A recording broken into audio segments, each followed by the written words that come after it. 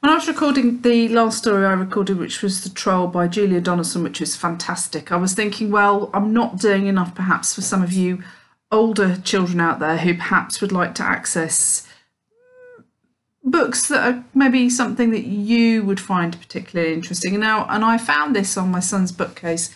It's How to Train Your Dragon. There's a whole series of these books. This is the first one, and I thought, well, why not have a go at reading it myself? You can tell me if you like it. If you want me to read more, you're going to have to give me the thumbs up. If I don't see any thumbs up, then I probably won't continue reading, but I will read you a couple of chapters.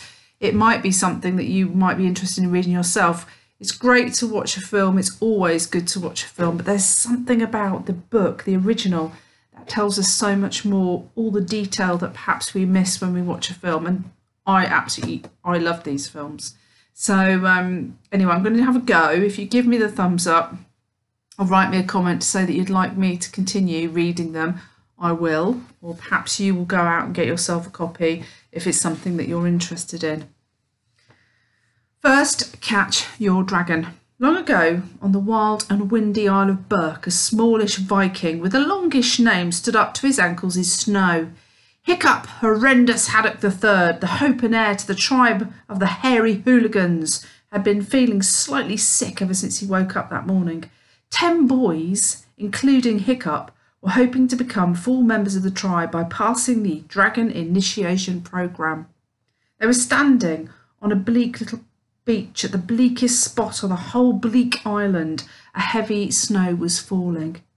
"Pay attention!" screamed Gobber, the Belch, the soldier in charge of teaching initiation. "This will be your first military operation, and Hiccup will be the commander in commanding the team." "Oh no, not Hiccup!" groaned Dog's Breath, the Durbrain, and most of the other boys. "You can't put Hiccup in charge, sir. He's useless." Hiccup Horrendous Haddock III, the hope and heir to the tribe of the hairy hooligans, wiped his nose miserably on his sleeve. He sank a little deeper into the snow. "Anybody would be better than Hiccup," sneered Snot-Face Snotlout. "Even Fishlegs would be better than Hiccup." Fishlegs had a squint that made him as blind as a jellyfish, and he had an allergy to reptiles. "Silence!" roared Gobber the Belch. "The next boy to speak has limpets for lunch for the next 3 weeks." There was an absolute silence immediately. Limpets are a bit like worms and a bit like snot, and a lot less tasty than either. "Hiccup will be in charge, and that is an order," screamed Gobber, who didn't do noises quietly than screaming.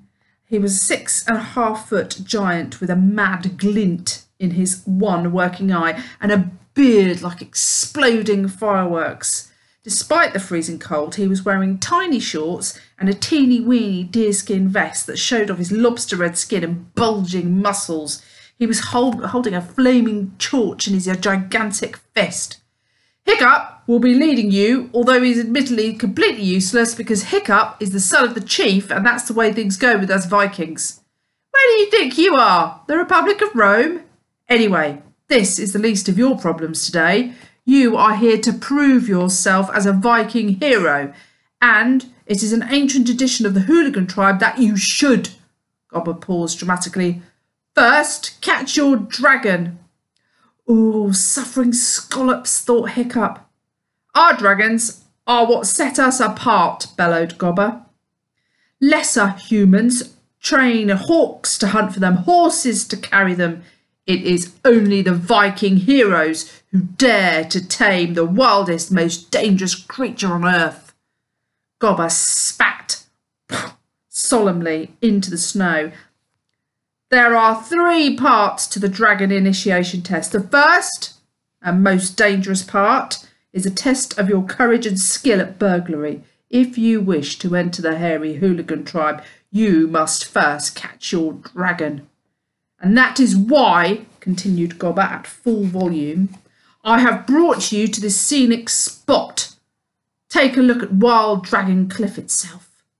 The 10 boys tipped their heads backwards. The cliff loomed dizzyingly high above them, black and sinister. In summer you could barely even see the cliffs as dragons of all shapes and sizes swarmed over it, snapping and biting and sending up a cacophony of noise that could be heard all over Berk. But in winter, the dragons were hibernating and the cliff fell silent except for the ominous low rumble of their snores. Hiccup could feel the vibrations through his sandals. "Now," said Gobber, "do you notice those 4 caves about halfway up the cliff, grouped roughly in the shape of a skull?" The boys nodded.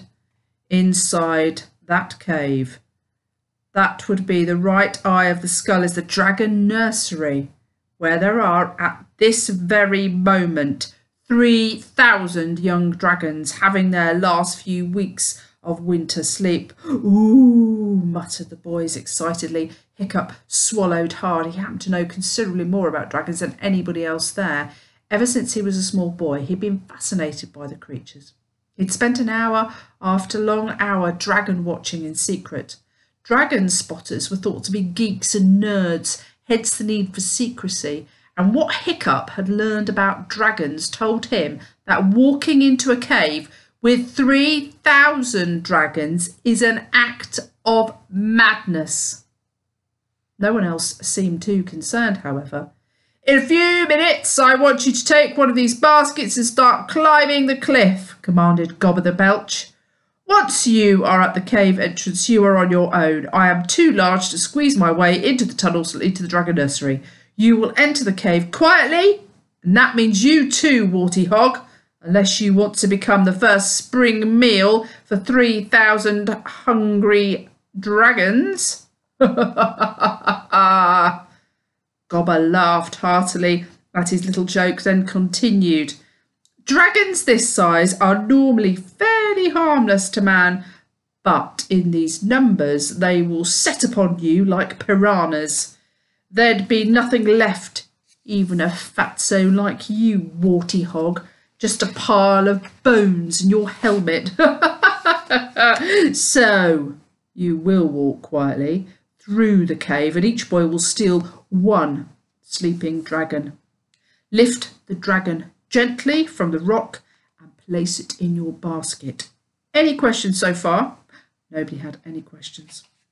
"In the unlikely event that you do wake the dragons, and you would have to be idiotically stupid to do so, run like thunder for the entrance to the cave. Dragons do not like cold weather, and the snow will probably stop them in their tracks." "Probably," thought Hiccup. "Oh, well, that's reassuring. I suggest that you spend a little time choosing your dragon. It's important to get one that's the correct size for you. This will be the dragon that hunts fish for you and pulls down deer for you. You will catch the dragon that will carry you into battle later on when you are much older and a warrior of the tribe, but nonetheless, you want an impressive animal. So a rough guide would be: choose the biggest creature that will fit in your basket. Don't linger for too long in there." "Linger?" thought Hiccup. "In a cave full of 3,000 sleeping dragons?" "I need not tell you," Gobber continued cheerfully, "that if you return to this spot without a dragon, it is hardly worth coming back at all. Anybody who fails this task will be put immediately into exile. The hairy hooligan tribe has no use for failures. Only the strong ones can belong." Unhappily, Hiccup looked round at the distant horizon. Nothing but snow and sea as far as the eye could see. Exile didn't look too promising either. "Right," said Gobber briskly. "Each boy take a basket to put their dragon in, and we'll get along." The boys rushed to get their baskets, chattering happily and excitedly. "I'm going to get one of those monstrous nightmares, ones with extra extendable claws. They're really scary," boasted Snoutlout. "Oh, shut up, Snotlout, you can't," said Speedy Fist. "Only Hiccup can have a monstrous nightmare. You have to be the son of a chief." Hiccup's father was Stoic the Vast, the fearsome chief of the hairy hooligan tribe. "Hiccup!" sneered Snotlout. If he's as useless as this as he is at Bashy Ball, we'll be lucky if he gets one of the basic browns. The basic brown was the most common type of dragon, a serviceable beast, but without much glamour. Shut up and get into line, you miserable tadpoles, yelled Gobber the Belch. The boys scrambled into their places, baskets on their backs, and stood to attention. Gobber walked along the line, lighting the torch that each boy held in front of him from the great flare in his hand. In half an hour's time, you will be a Viking warrior with your faithful serpent at your side, or breakfasting with Wodan and Valhalla with dragon's teeth in your bottom, screamed Gobber with horrible enthusiasm. Death or glory, yelled Gobber. Death or glory, yelled 8 boys back at him fanatically. Death, thought Hiccup and Fishlegs sadly. Gobber paused dramatically with the horn to his lips. I think this could possibly be the worst moment of my life so far, thought Hiccup to himself as he waited for the blast of the horn. And if they shout much louder, we're going to wake up those dragons before we even start. Gobber blew the horn. I'm going to stop there. If you like it, you want me to read more, then give me the thumbs up and I will continue. I hope you enjoyed it. It's really funny and I will catch up with you soon.